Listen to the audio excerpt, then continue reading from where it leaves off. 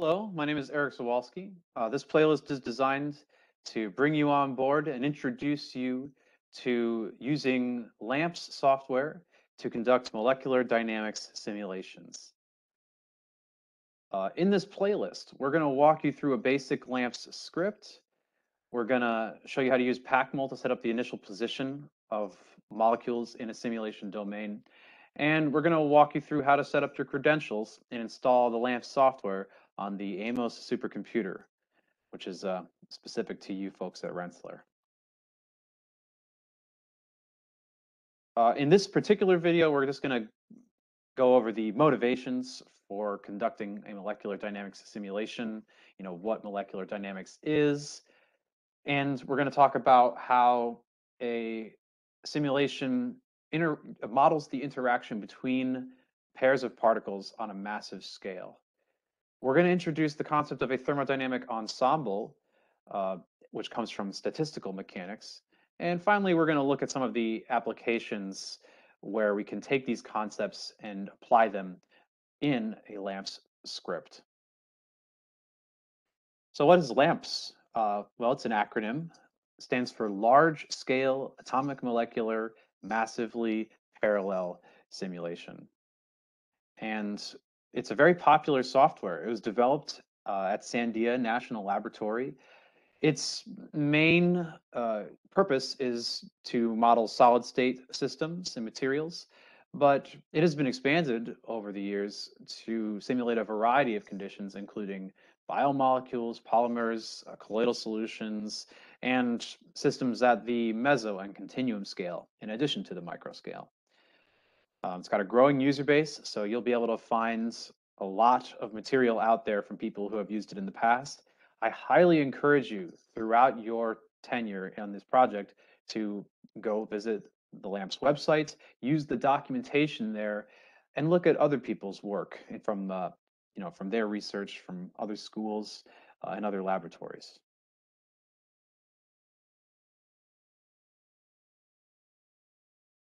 So what's our motivation for using simulation in molecular dynamics research? You probably are familiar with the fact that there's an iterative process in research that goes between analytical models and experiments.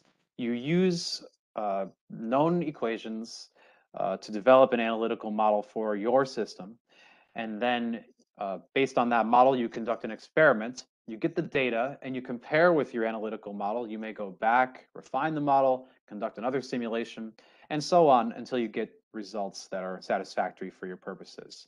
Simulation bridges the gap between experimental methods and analytical methods.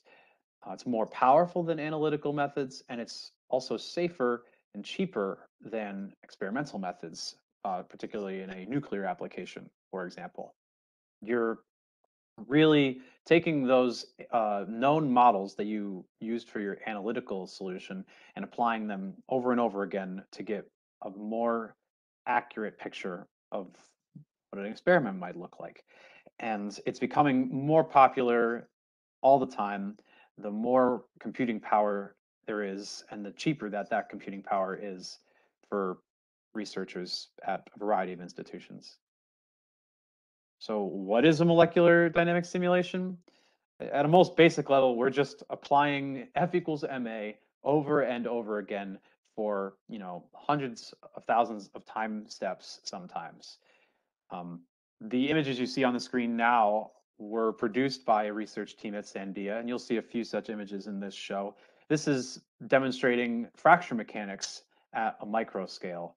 And again, this is a dynamic simulation. So when you have a force applied at a specific region, what happens to all the individual particles? Where do they go? How do they interact with the other particles? We're applying F equals ma at scale over many time steps to figure that out.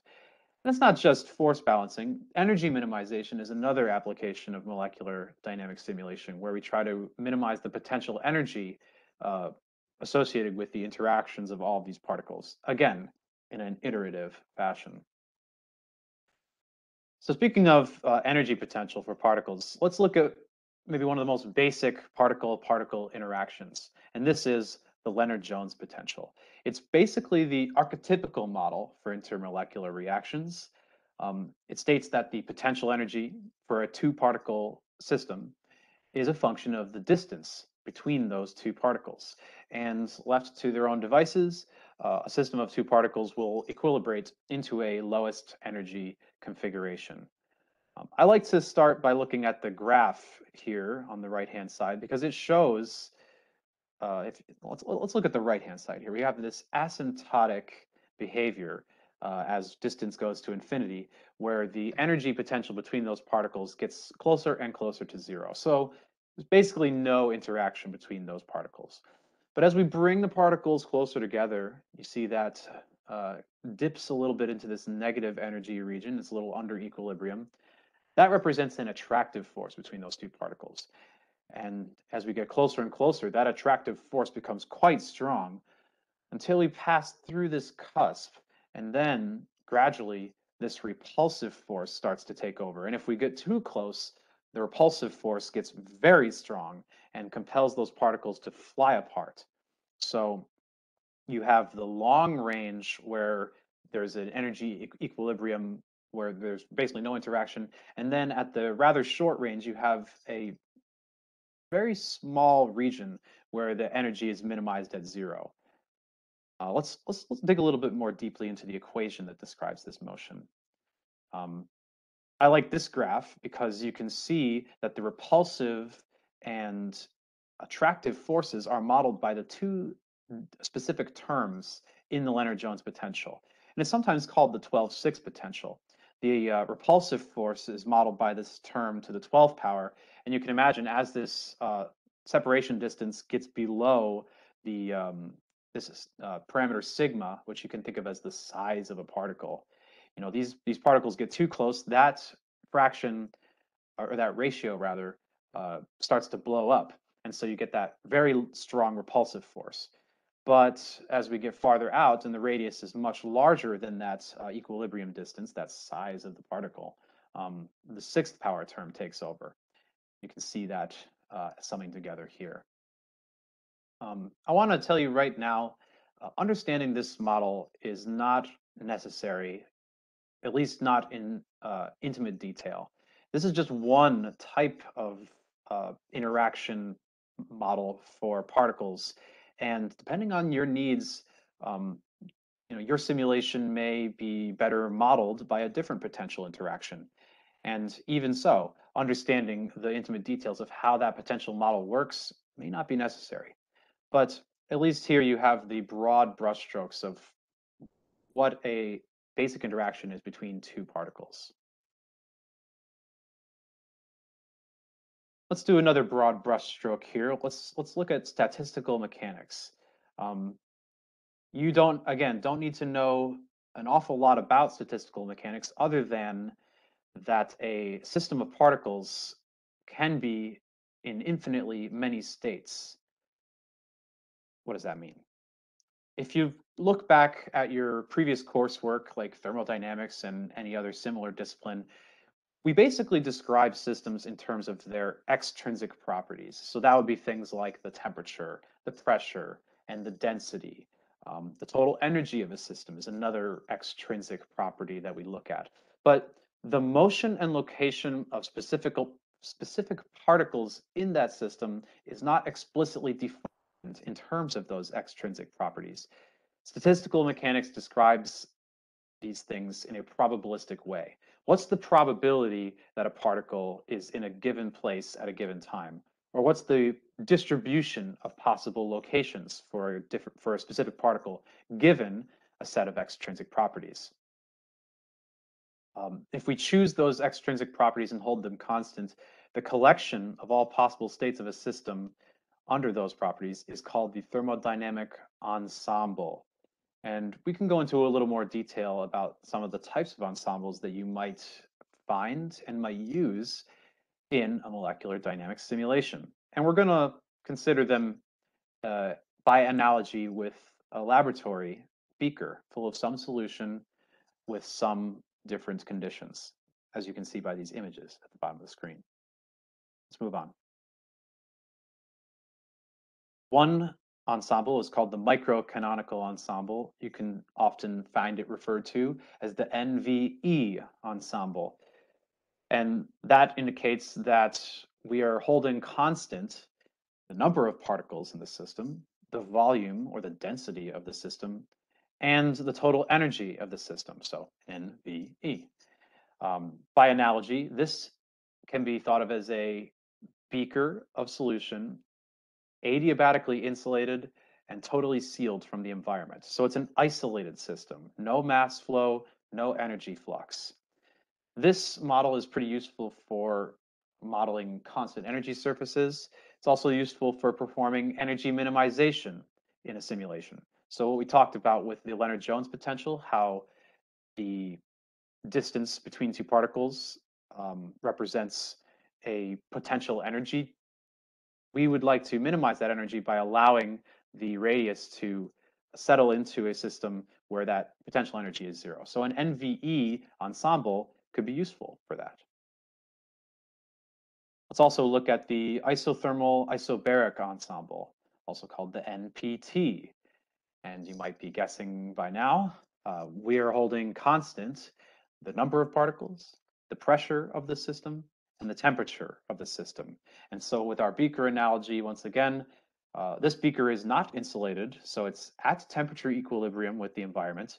And this piston seal on the top maintains that there's no mass flow, but it also allows the pressure to remain constant. So if there were to be an increase in the energy of the system, think of an ideal gas. You increase the energy of the system, and you might want to allow that system to increase in volume in order to allow that pressure to be equal. This is useful for chemical reactions because we see a change in the molecular structure, we see a change in the energy of the system due to the chemical reaction, and we want to allow the volume to change to accurately model that system. We can also think about the isenthalpic isobaric ensemble, which is similar to before, but this time we're holding the enthalpy constant. Enthalpy, if you'll recall from thermodynamics, is the sum of the internal energy for a system plus the pressure volume work. So here we are adiabatically insulated, unlike the previous example.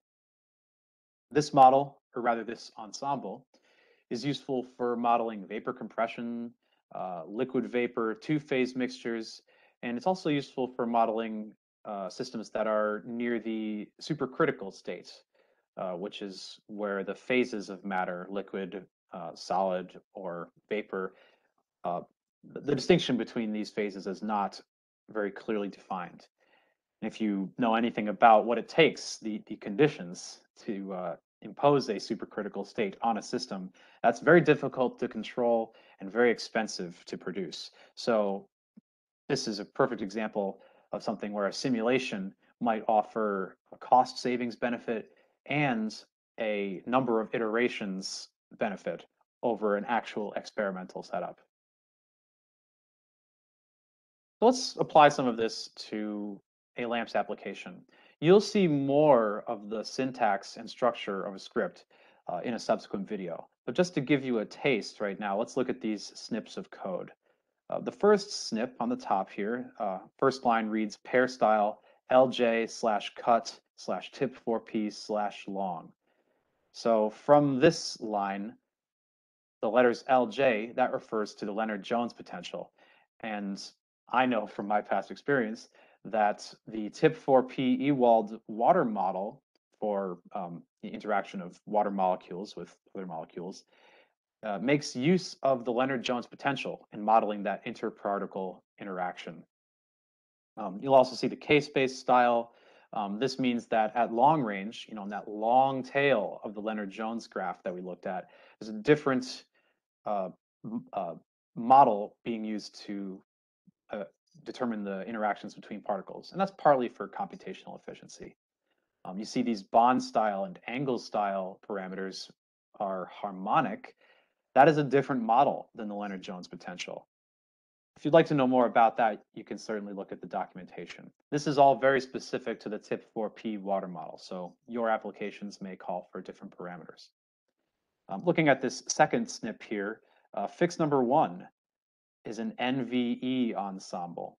So when this fix is called, uh, like a function is called in other programming languages, it's going to impose that NVE ensemble on the system, which is defined as water in this case. This other line is a separate fix, which applies a Langevin thermostat when it is called in the simulation. Um, we didn't talk about thermostats before, but you'll see in the literature and in different models that you're trying to employ in your simulation, things like thermostats and barostats are just algorithms that you can apply to control the temperature and pressure, respectively, of a system. And this has a variety of functions that are beyond the scope of this video. Again, looking at this third SNP, this is a different fix one, but it uses an NPT ensemble. And I also happen to know from experience that the second SNP here, this was used for energy equilibration of a system, getting it to sort of a steady state to initialize a simulation. And then this second call with the NPT ensemble is used to actually run the simulation and get data.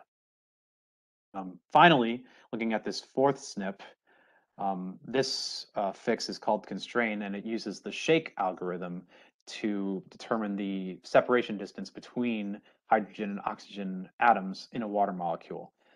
Again, this is specific to the TIP4P water model, and it's just an example of how every model has specified parameters, specified algorithms that need to be used. Again, look at the documentation. You will find treasure trove of information, and any question that you might want to have answered for your application, it's probably there. So what are my recommendations for success? A really smart fellow told me this semester, you have to lean into the project. Your other undergraduate coursework is highly focused on deliverables and deadlines. It's very highly structured, but research is not that way. It's much more open-ended. Because there's so much that you could learn, and because it's so open-ended, you really have to learn as you go. You can't learn too much up front, otherwise you may not have time.